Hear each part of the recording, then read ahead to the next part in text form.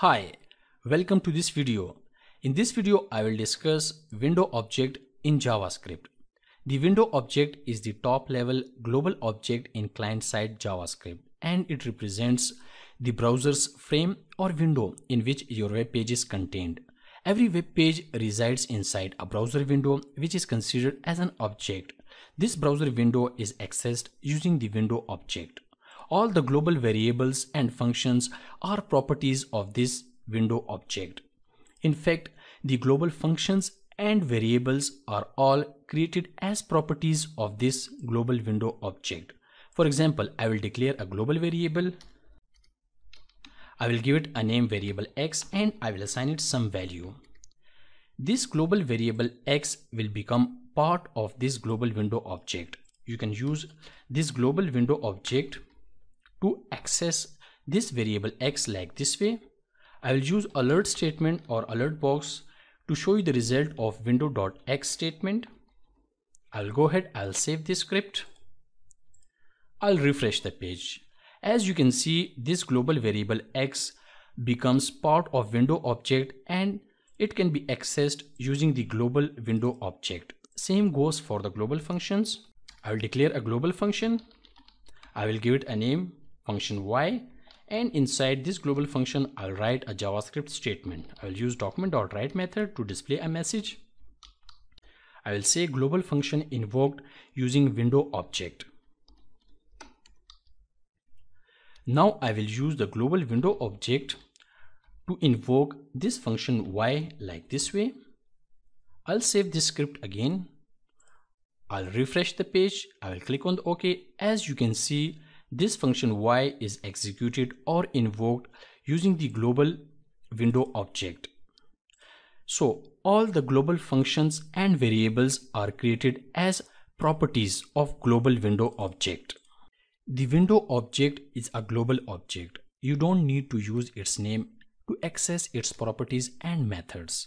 For example, the alert method. I have been using the alert method since the beginning of this course is in fact the method of window object. Although I have been using this simply as this.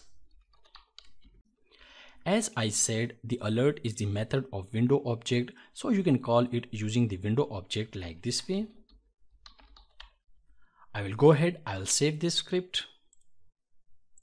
I'll refresh the browser. As you can see, this is the first alert box which is invoked without the window object, and this is the second alert box which is invoked using the window object.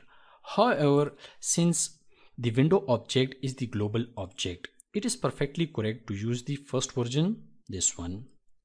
The confirm and prompt are also methods of window object. You can use the window object like this way to invoke the confirm dialog box.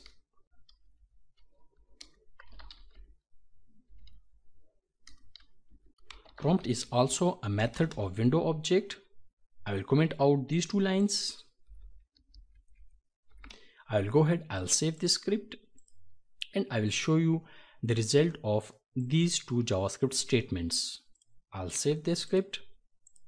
I'll refresh the browser. As you can see, this is the confirm box which is invoked using the window object, and this is the prompt box which is invoked using the window object.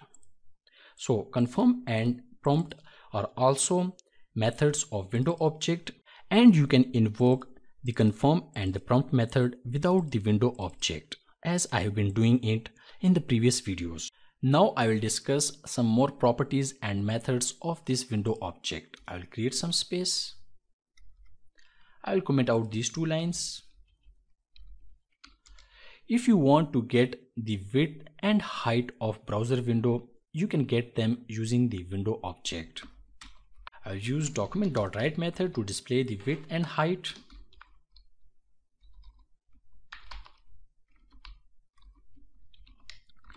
To get the width of a browser window, you use window object dot inner width property. This inner width property will return the width of browser window in pixels.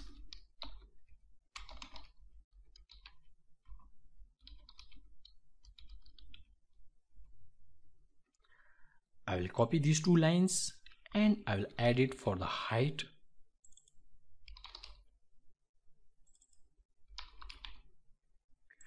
To get the height of browser window, you use window.innerHeight property. This inner height property will return the height of browser window in pixels. I'll go ahead, I'll save this script. I'll refresh the browser. As you can see, the inner width property returns the width of this browser window in pixels, and inner height property returns the inner height of this browser window. If you want to get the exact measurement for width and height, you can use the outer width and outer height property. Let me copy these lines. This time I will use outer width. To get the outer width includes scroll bar and toolbars. For that you use window.outer width property, and this include scroll bar and toolbars, and the same go for the outer height property.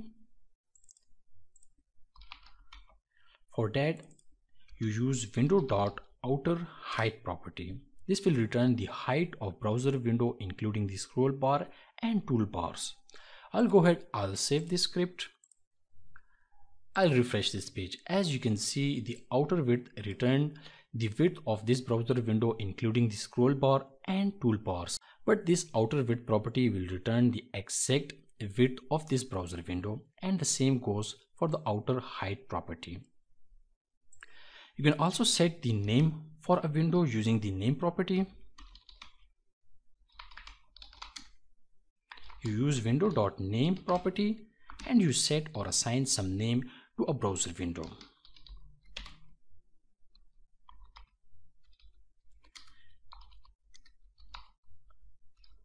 And to get the window name, you use window.name property and it will return the name for the window. And a line break. I will go ahead, I'll save this script. I'll refresh the page. As you can see, it returns the name for this window. You can also use the close method of window object to close a window. For that, you use window.close method. This close method will close the window for you. I'll go ahead, I'll save this script. Now, as soon as I click on this refresh icon, this window will be closed. Did you see? The window is closed using the close method. I will comment out this line. You can also open a new window using the open method of window object.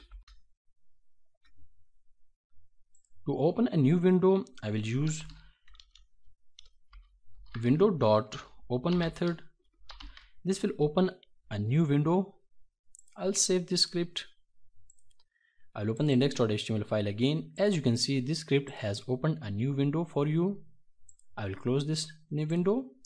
You can also pass some arguments to this open method. For example, if you want to open a window with some specified URL, you can pass the URL inside these parentheses. I will pass the Udemy URL.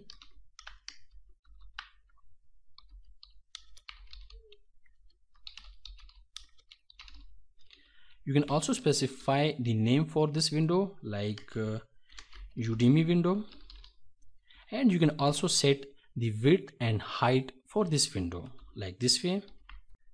This statement will open a new window with this specified URL, and the height and width of this window will be 150 by 150. I'll go ahead, I'll save this script.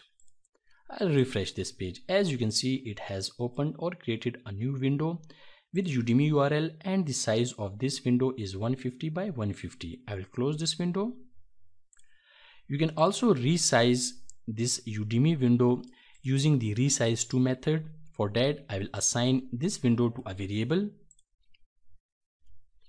I'll say Udemy window. I'll use this variable,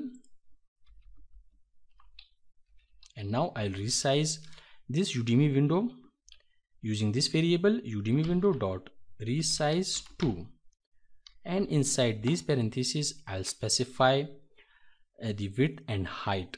This time I'll specify the width as 250 and height also as 250 pixel. This resize to method will resize this Udemy window to these new dimensions. I'll save this script. I'll refresh. As you can see, this time it has opened a bigger window with 250 by 250 dimensions. I will close this window. You can also use the move to method to move a window. I will move the Udemy window to some certain coordinates. I'll use the Udemy window variable, then move to method, and inside these parentheses I'll specify the x and y coordinates, like 350 for the x coordinate and 200 for the y coordinate. This move to method will move this Udemy window to these coordinates. I'll save this script. I'll refresh the browser. As you can see, the move to method has already moved the Udemy window to a specified coordinates. I will close this window. Some of the properties of window object are themselves objects. Those objects include document object, screen object, navigator object, history object, and location object. These all objects are properties to the window object. I will discuss all of these important objects individually in the coming lectures. So in this video, I covered window object and some of its property.